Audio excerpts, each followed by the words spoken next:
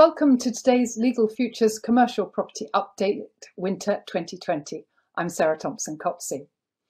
Today we're going to be looking at 9 cases that have been before the courts in the past few months, including one that actually should have gone in the summer update and didn't go in the summer update. So we'll pop that in as well. So 8 cases that have been before the courts recently and one that should have been in the summer update and somehow got missed out.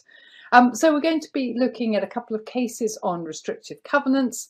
We're going to be looking obviously at the Millgate case and another case called Denninson. We're going to be looking at a case on service charges, and that's going to be a really interesting case. It's called Sarah Thompson Asset Management Limited against Blacks, and it's an overturning of the earlier 2 decisions. So something I hadn't expected, but very interesting to read. And I think I'm really going to say the case is really saying that whatever is drafted in a lease, if you don't want it there or you want more restrictions, then you should draft something in. You should either take it out or draft it in. But if there is a wording that's within a lease that allows a landlord to do something that seems wrong, then the likelihood is in a professionally drafted lease or contract, the courts are going to uphold it.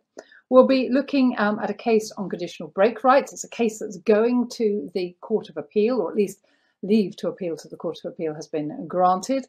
I'll be very intrigued to see whether the Court of Appeal overturned that one. So it's about the meaning of vacant possession, but it's so specific to the facts of the case that I'm slightly surprised it even has leave to appeal.